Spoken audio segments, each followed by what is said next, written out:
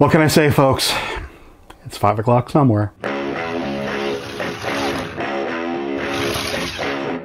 Hey everybody, welcome back. Yes, baseball is pretty much over. My team has another couple games, the championship game next week. I'm waving cars around because I am very happy, very grateful. Carrera has sent me quite a pair you got there.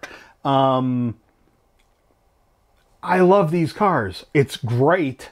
These are the VW van and the Pro car from Carrera. They've outdone themselves with these two cars.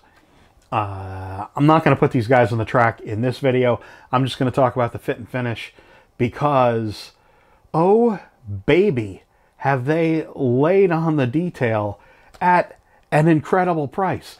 These are both Evo cars, as you can see. Look at that dramatic light. Look at all the charisma. I'm telling you, folks, this car hits differently. Why?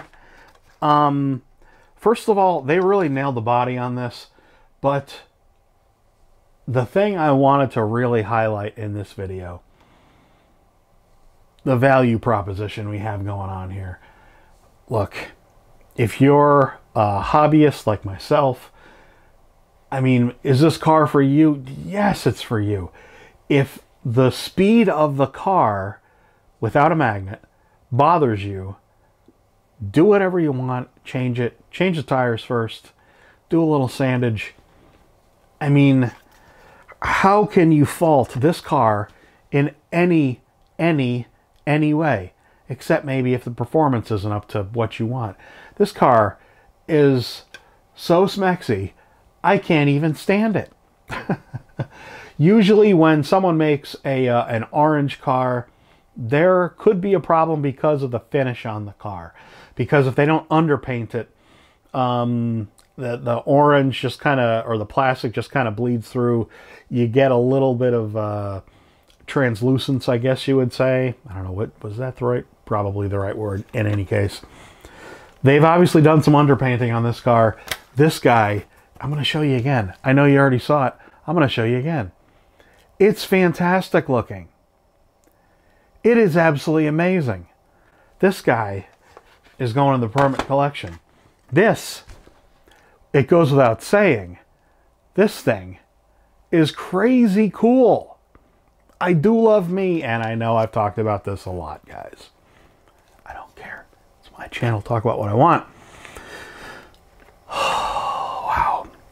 Just like a support vehicle, a little fun thing. Fun. Remember fun? Does anybody remember laughter?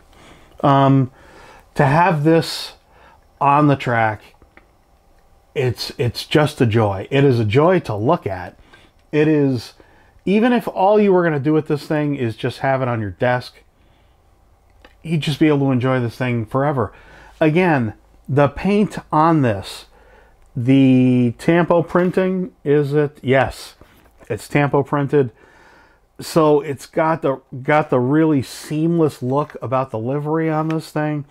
Look, I don't know if all of the technical whatever's on the van, and there are a lot of folks out there, Shotgun Dave would probably be the first among us to be able to tell us if this was in any way incorrect, wrong, is it an affront to VW-ness? Boy, I kind of doubt it. Is the livery correct? Boy, it's hard to say, and you know, really, I don't give a darn. It is absolutely gorgeous. It looks like a real little van. They've done a great job with this.